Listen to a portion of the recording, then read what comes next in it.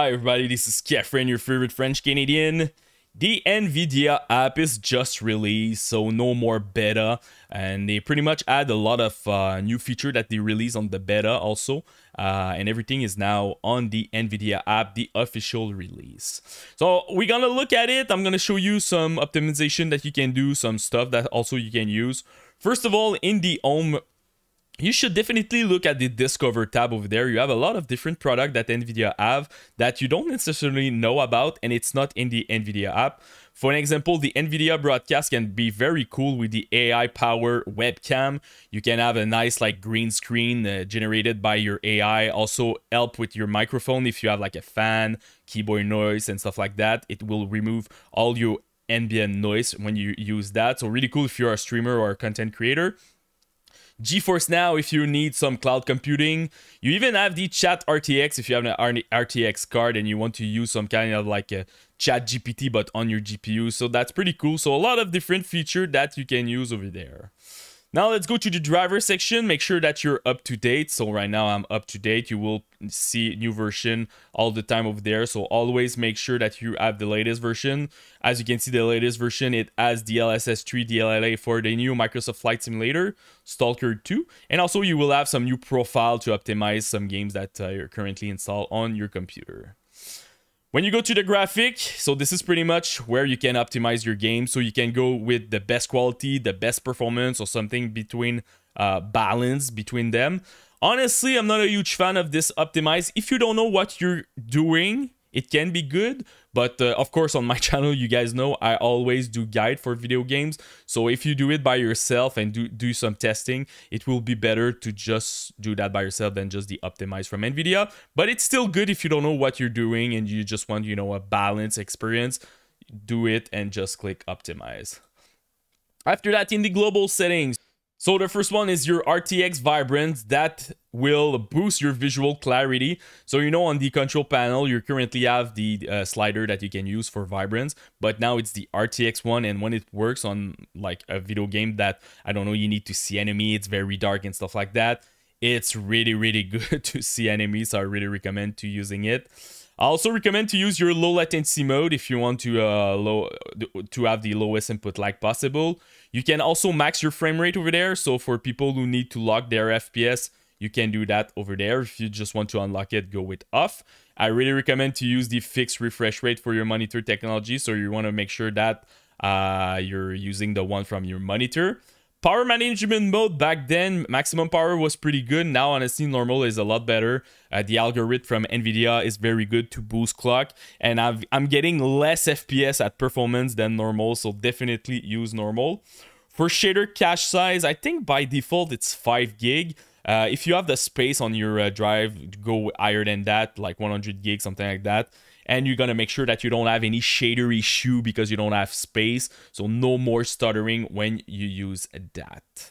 After that, in the system section, you have your monitor over there.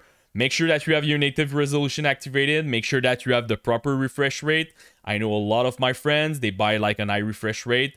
They don't select the proper amount of hertz, and they're just running 60 when they think they're using 144. So super important to do that for both of your screen if you have an high refresh rate on both.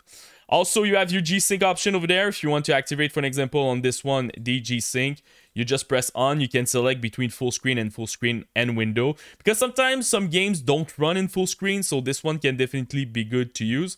I'm not using G-Sync. I always unlock my FPS to have the lowest input lag possible. So that's why I'm not using it, but it's a good thing to use to synchronize your monitor with your GPU and remove those steering when you're playing. For video, you have a couple of options. You have the super resolution. So you press on, you can select auto or you have different level. So for an example, you're watching an old video 480p or 720p, something like that. With the AI, it will upscale your video so the quality will be better. So if you want to use that, you can do that. You also have the HDR over there. You will need to activate your HDR.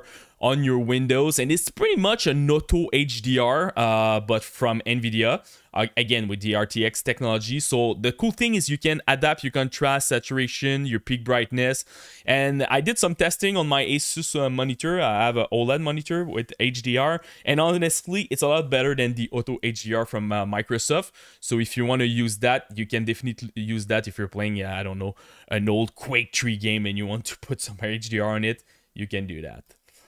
For performance, you have now a section with all your statistic, and you have an automatic tuning that you can activate.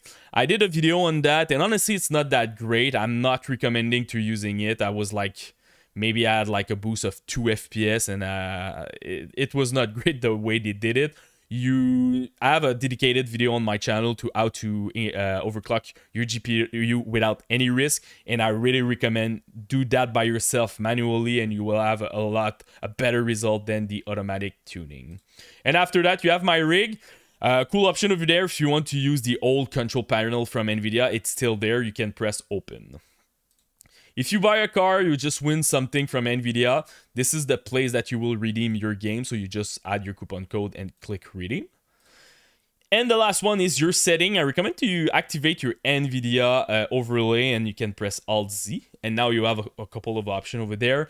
So the first thing I want to show you in settings, video capture, you have a lot of options right now. You have 2 different codecs, so you can use the H.264, but now you have the AV1, so the new encoder from it's on your video card if you have a 4000 series, and I think also 3000 series. I don't remember by heart, but it's a really cool feature. In low bit rate, it's a lot better than the H.264 over there.